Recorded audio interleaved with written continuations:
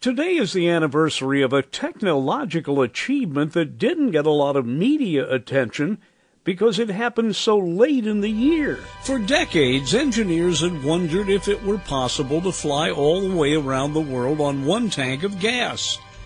The consensus was that a plane would have to be so big to hold all the fuel, it would be too heavy and wouldn't fly because it would be too fat.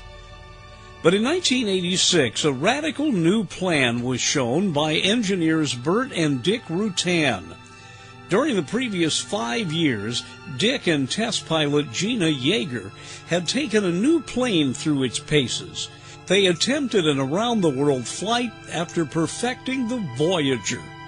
They took off from the Mojave and were in the air for a little over 9 days. Their plane was made of lightweight fiberglass and carbon fiber and didn't even weigh 1,000 pounds.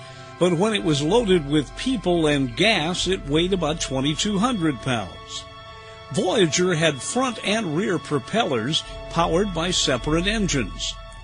Ironically, much of the flight went around the widest circumference of the Earth with the greatest winds and sometimes bad weather. But they took no shortcuts. So they landed 35 years ago today. But many lost sight of the flight because there was so much else going on at the time, and the networks had already put their year-end shows to bed, as they say. I'm Dennis Daly.